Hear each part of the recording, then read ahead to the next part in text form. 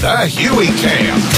Featuring the best of Lamont and Tonelli on 107.7 The Bone. We have Bobby Slayton, the pit bull of comedy, in the studio. You're playing Tommy T's. Here's my question to you. Yes, go ahead. You're playing tonight. Yes, and tomorrow. You're playing tomorrow. Are you playing?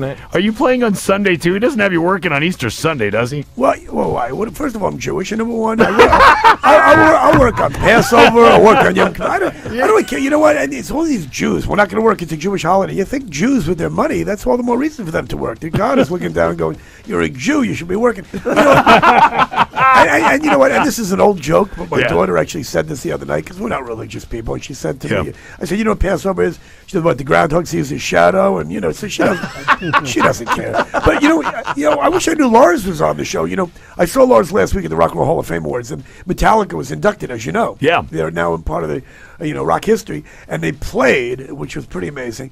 But I had, I'm doing the show in Vegas starting May 5th. I told you, at the Tropicana. At the Tropicana, I'll be there for a year or two. Hopefully, I won't be back at Tommy T's forever. Other than the shows tonight and tomorrow night. Yeah, I know. And Sunday. But I just love being in Vegas. So, I decided I'm going to put together this wall of memorabilia of all this stuff. So, Vinnie Paul from Pantera, who's a friend of mine, comes to my show a few months ago. And I said, Vinnie, I'm putting together this little wall.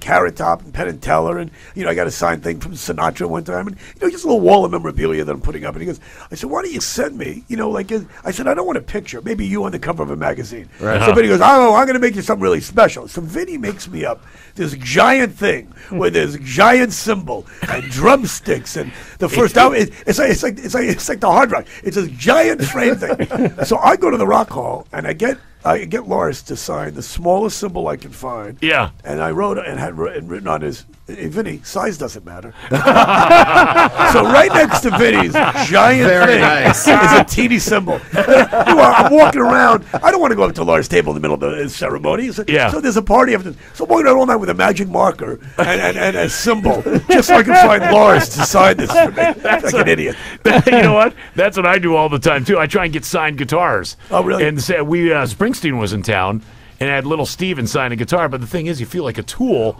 walking around with a guitar and a magic marker, so I just get Sully to walk around with it. That's what he's here for. Well, there's also, I didn't want a wall of stuff where it looks like a dry cleaner or a deli or a car wash in L.A. I wanted people to sign some people I knew. Just the idea of collecting money. Like, for example, Robert Englund, Freddy Krueger, I did a movie with him. So I had him at, the movie say, hey, Bobby, great working with you, Freddy Krueger, see you at the roast, and I know Leatherface and I know Jason, and so I had these guys sign stuff for my wall. Yeah. Bobby, I'll see you in hell. Leatherface, Gunnar Hansen. Any great little things like that. You kill me. Sign Jason. Yeah. So, but what it basically looks like when I put this stuff on the wall, that Bobby goes to a lot of comic book conventions, and I stand in line dressed like a Klingon trying to get autographs from people. So I fronted them. I don't want too much of that stuff up there. There's Pantera. There's Freddy Krueger. It's great. Lars. So, yeah. I stand around, but I basically wanted it from friends of mine.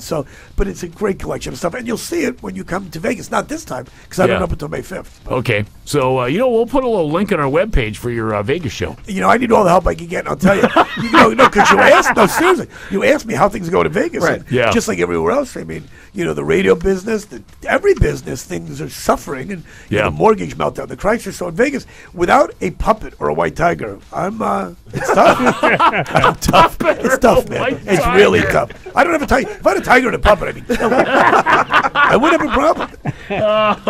The pit bull of comedy, Bobby Slayton, playing at Tommy T's. Thanks for dropping by today. Thanks for having me. Let me ask you this: will you have your guy with you? Oh yeah, Robert Deshay. Say hello, my opening act. Hey, what's up, Robert? Hey, good to see you guys. Thanks. All right, you're out of here now. Right he just sounds like a drunken, retarded version of me when he talks. So I thought people think that's me. They go, that joke wasn't so good. No, that's Deshay. That was the opener. That wasn't me. And he'll be signing CDs after the show, right? You make a few bucks. All right, Bobby Slayton, thanks for coming in here. Lamont and Tonelli, weekday mornings 5 to 10 on 107.7 The Bone.